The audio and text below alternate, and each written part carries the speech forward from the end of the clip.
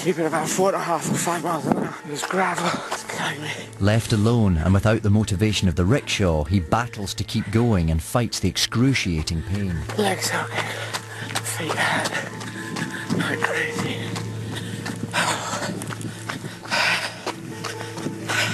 At 8 p.m, and barely able to walk, Eddie finishes his 4th marathon. That was tough. That was very tough. But he still faces another 39 marathons to run if he's going to succeed. I didn't know I was going to make that one. The canal was beautiful, but it's gravel and broken rocks in the ground, and that's tough. I'm going to pop your blisters tonight. We've tried the conservative method, it's not working, we're going to go non-conservative. My blisters are now going to be done tonight. Wow, that's going to be joy. 4 marathons have almost broken him, and now his legs have seized up in the short drive to the hotel.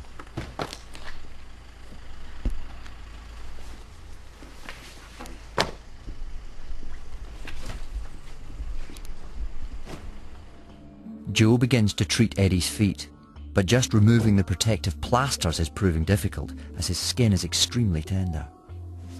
One quick one, okay?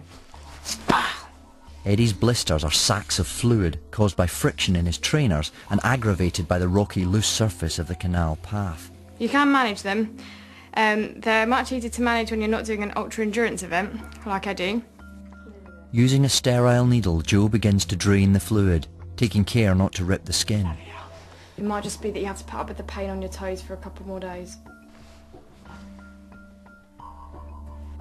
If you can save my feet, then...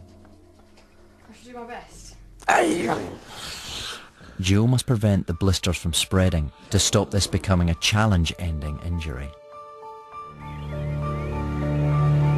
With so much more money to raise, the team are having doubts that Eddie will complete the task. Alfie, the official photographer, decides to take charge. We had a big discussion last night about the fact that, you know, getting out of the hotel, getting to the set-off point has been taking too long. So we've kind of decided that what we're going to do today is get a sort of like a bit of a military operation going. Operation Alfie begins in earnest, and Eddie manages to get up and go in less than an hour, one of his earliest starts. But 2 hours in, he has to tackle the hilly terrain surrounding the historic spa town of Bath. I thought Bath was known for the waters, not for the hills. It's a bloody huge hill to get in. This is a bloody huge hill we're going down. And my fear is that there's another bloody huge hill on the other side. It's painful because your feet push into the edges, and I got the blisters on the outside toes. Eddie's biggest battle is in his head. Every step is mental torture. Jo can do nothing for the pain. She can only prevent the blisters growing using surgical spirit and regularly changing the dressings. He's going to spend a huge amount of time on the road on his own. Being a competitive athlete, it is fundamentally miserable. What he needs is support, and he needs people around him. But news of Eddie's mission is growing, and in Bristol he begins to get much needed encouragement. We're going over the bridge. Thank you very much. Charitable person. Clifton Suspension Bridge. The support helps Eddie to finish his 5th marathon, 26.2 miles. Due to the deterioration of his feet, he decides he will always stop at a marathon, no longer running his planned 30 miles a day. This is worse than yesterday. This one is torn, it's opened itself, which is what you want to avoid. And some pus on there, very nice. Can you see it? I want to see what that looks like when I've popped it, because if it stays like that, I'd need to go to the doctors and get some antibiotics. Eddie's feet are becoming infected. Jo needs to stop the infection spreading, as it can lead to further medical problems. My toenails should. No, hopefully not. Could fall off. And so could your nipples as well. Seriously? Did you not know that? Yeah, you can get a jogger's nipple. When you run, it rubs against your nipple. You genuinely didn't know that, did you? Yeah. And your dick can drop off. You get Joey's dick.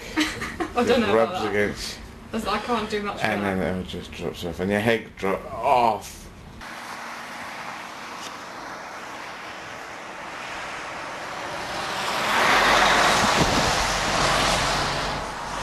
This is the Severn Bridge. We get over there and the flag's changed. Running over the Severn Bridge to Newport, Wales will mark Eddie's 6th marathon, 6 days in a row. He will have 1 day off before continuing his journey to Cardiff and on to the Brecon Beacons, stopping to visit his old house in Skewen, where he has his last memories of his mum. First one over this bridge in 1967, and 42 years later. It's quite a thing. It's an estuary, it's bigger than a river. Bloody 4 miles. It's going to be weird, I'm going to feel, where is the middle of this bridge? Where is the middle of the bridge? It must be there. It must be right at the low point of the Dingley Downs, as they call them. Here we go. He celebrates running from England into Wales with his own personal flag-changing ceremony.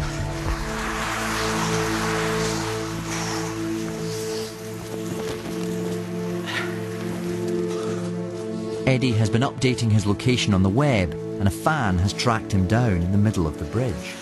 It's fantastic that you do a marathon every day. I know, it's a bit weird, isn't it? This is the 6th marathon, and it's funny, meet the people you meet on the Severn Bridge. Welcome to Wales. Thank you very much. We've got some homemade Welsh cakes here for you. Can understand you've been really hungry. I've heard all about it from a couple of punters in there. He's some sort of a hero. He's generating a crowd of followers, all inspired by what he's doing. Guess how many spots they have, Eddie? 7. His growing entourage are on hand to give him encouragement and keep him and his battery-assisted rickshaw moving. You run out of electricity? Thank God an entire family came along that could help.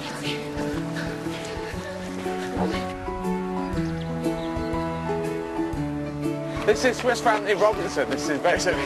Eddie drags himself to Newport, South Wales, and another marathon is conquered. 6 marathons. 6 days.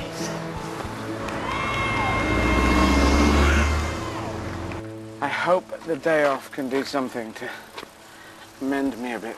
At all costs, Eddie wants to finish this. What our job is to do is to make that a real possibility.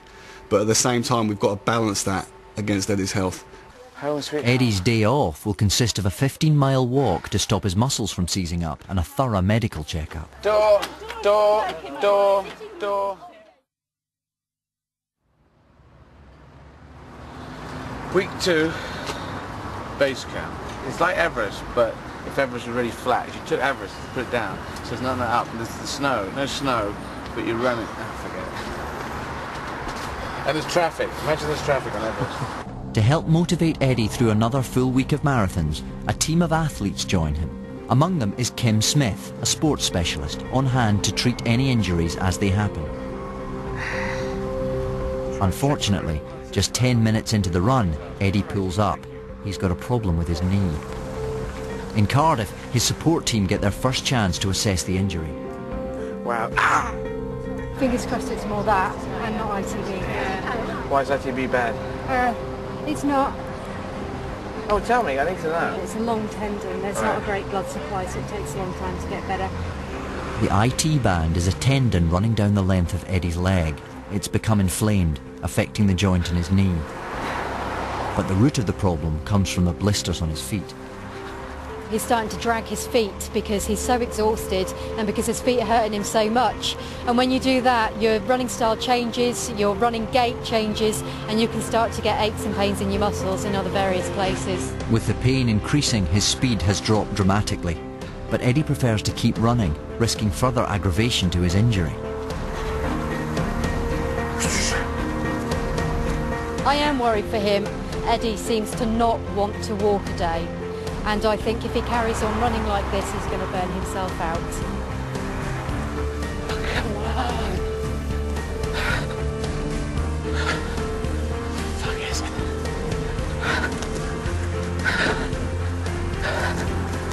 Well, I thought you were here. I'm aware the dot is, but you're not here. Where are you? He's desperate to complete the marathon, phoning the support team for updates on the exact location of the finish line. Yes. Sorry, I can't hear you. Is that the ice cream van? You see that?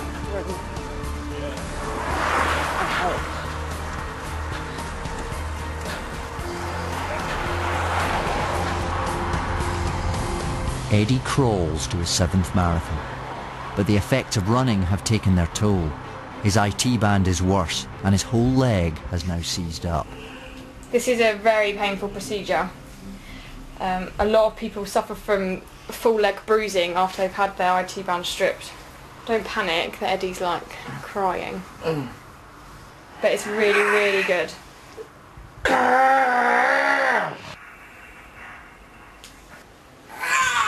One more, one more.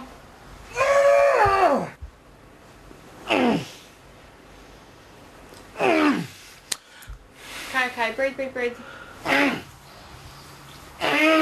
One more, one more. Okay, we're done, we're done, we're done.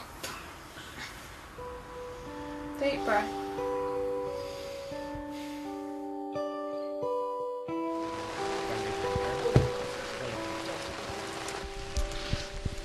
When we came down, all of us, you know, the crew, everybody else, we were all, you know, we're all sitting there going, oh my God, this is going to be horrific.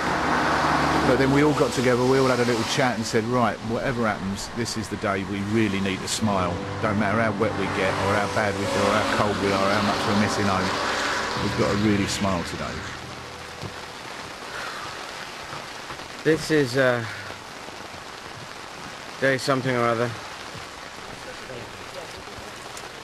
And I've been trying to do 30 miles a day. I can't, well, psychologically I find it really difficult.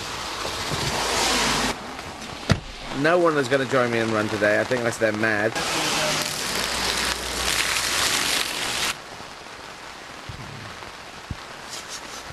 On the positive side, nothing, really. Well, I've done 7 marathons, that's positive.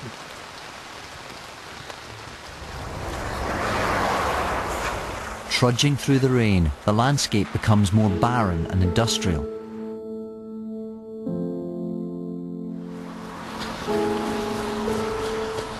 But the sight of the Brecons in the distance seemed to inspire him and bring back memories of his days living close by as a kid. You can see the beginning of the hills right behind the houses. When I was a kid, there were smells, there were distinctive smells. Smells can be really evocative. And I smelt Port Talbot, which is coming up soon.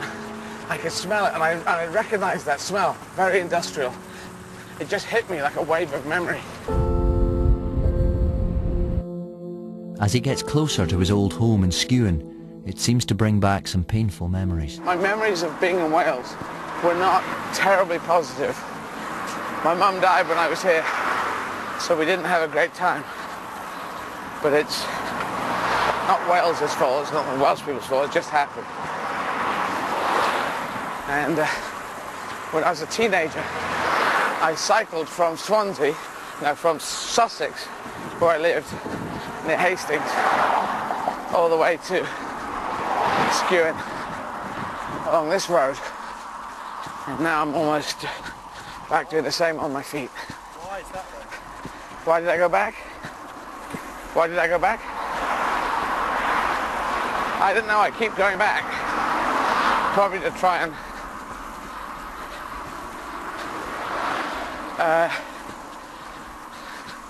recapture the time before my mum died.